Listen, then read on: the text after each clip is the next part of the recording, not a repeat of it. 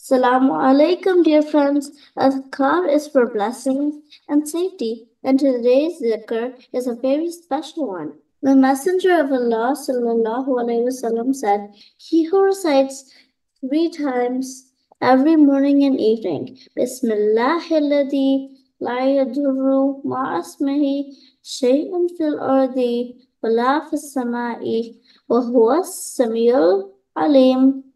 In the name of Allah, with whose name there is protection against every kind of harm, in the earth or the heaven. And He is all hearing and all knowing. Nothing will harm Him. Subhanallah. Allah's name is full of blessings. We say Bismillah before starting any work, before eating, before drinking, before sleeping, before dressing, when we get from home, when we do our homework, when we start a game, when we do wudu, and when we pray. Almost always we should say His name and start. Mentioning Allah's name brings blessings and protection in everything we do.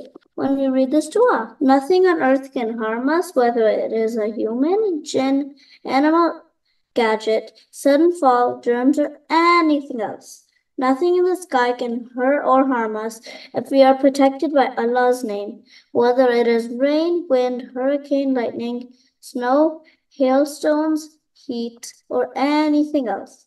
Because Allah is the all-hearing, He can hear all voices at the same time, no matter if we call Him low voice or silently too.